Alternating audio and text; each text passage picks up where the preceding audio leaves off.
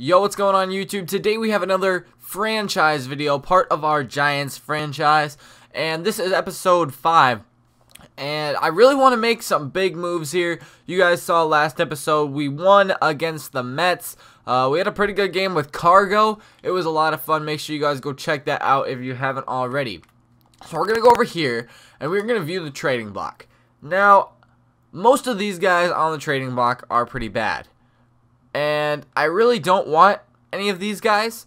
But here are some ideas for you guys to leave in the comments for sure. John Lackey's not that bad. But I really want young guys who don't cost so much and are really good potentials. So those are just some guys on the trading block I thought I'd give to you. Now let's go to the make trade option. So I've told you guys this before. I really want, well, my main positions that I want are a new center fielder, a new left fielder, a new third baseman, a new first baseman, and a new closing pitcher. So I've been checking out the league a little bit, and I have gone back to the Rockies. Look at Nolan. I get Noah Syndergaard and Nolan Arenado mixed up all the time. Nolan Arenado, a 24-year-old, A potential, 88 overall. Then if you go over to us, we have Matt Duffy, 25, B potential, 80 overall. I really want Nolan Arenado. Also, I'm thinking about, I want to go to the Rockies. One of you guys left a comment about, where is he? Charlie Blackmon. That is also a good pickup. 29 years old, beat potential, 79 overall. AJ Pollock for center field. Another good potential if I could not get Charlie Blackmon. Andrew McCutchen's always an option, obviously, because, you know, he's the best. Mike Trout, obviously an option. Even Carlos Gonzalez, but he's hurt. So, yeah. And Lorenzo Cain, that'd actually be a really good guy to get. So I'm not gonna actually make any trades in this video just because I want this video down below to be who should I trade away, who should I get, and who I should be trading away for those players. So in the past, I've asked you to do this, but I am totally stumped. I have no idea who I really want on the team. I really do want to trade Madison Bumgarner though, if I can get a better pitcher or help out my pitching rotation in general. But just let me know, guys.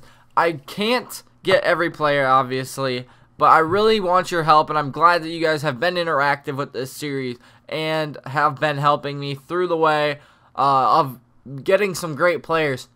So if you guys could help me out once again in the comments, leave who you guys want to get. I gave you, my opinion on a couple players, and I think I want him, Zach Britton. But I think that this is a great series for us to interact with, and hopefully you guys will take into account my consideration of the players I want. But obviously I do want this to be about you guys as well. So yeah, let me know. And I think I'm going to start doing that, is letting you guys decide my players. Even if I don't like them, there's a message just popping up. Even if I don't like them necessarily, I think I should get them just because I want this to be a channel and a series about you guys. So we are going to jump into a game. We are going to sim through this date, see how we are doing with our pitching and, our players. We really need to make a push for that playoff spot in first place, even though it's only May. I don't want to be in second place. We are 23-17, 6 games above 500. We are 3.5 games back, so not bad at all. We got a couple injuries, nothing big because those are all AA and AAA. Let's see, transactions. Anybody big? Red Sox have made a beef up in their roster. Doesn't really matter. Oh, Greg Holland has been scooped up by the Athletics. That makes sense. Okay. It doesn't look like there's been too many trades there.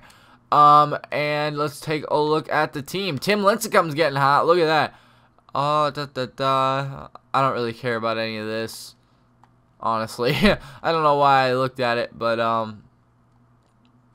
nothing really important. So let's take a look at how our players have been doing. Pitching rotation. Madison Bumgarner getting hot. He did win one. He lost one. ERA still above 4, but he's getting hot at the right time. Let's see how he works out. He actually went up 2 overall as well. Johnny Cueto, I believe, went up 2 overall. He did lose 2 games, but his ERA 0.68. That's great. Jeff Samardzija, holy cow, 5-1 record. That's why we're winning games, people. A 2.35 ERA, a little bit high compared to like Johnny Cueto, but that's still super good. Tim Lincecum, 4-0, 2.74, and Matt Cain.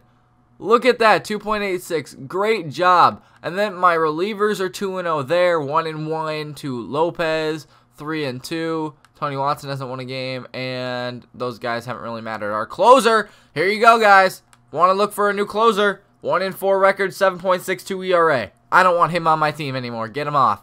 So let's see how the lineup's looking. Nobody's really hot. 289, 263, 279, 286. Yeah, go Cargo. Matt Duffy. Man, I really want to get rid of him for somebody better, but he's doing pretty good. We are going to move him up in the lineup. Let's move him up here, actually. Wow, I have a ton of lefties on the team. 263, 278, 327. And I wanted him off the team. Let's bat him 5th because Cargo can stay 6th. 254, 279. So not bad at all for my players. That is pretty great. We are going to jump into a game here with Johnny Cueto and the San Diego Padres. Let's see what can happen. Hopefully we can get the win. I don't know why we're away every single time. Let's go with the throwback unis though. Why not? So that is going to be the episode. If you guys want to stick around for the game, please do. Otherwise, I hope you guys have been enjoying the series, and leave your comments down below of who you want to, you know, have me trade for, trade away, that kind of thing. I really want to make this channel about you guys, as I said.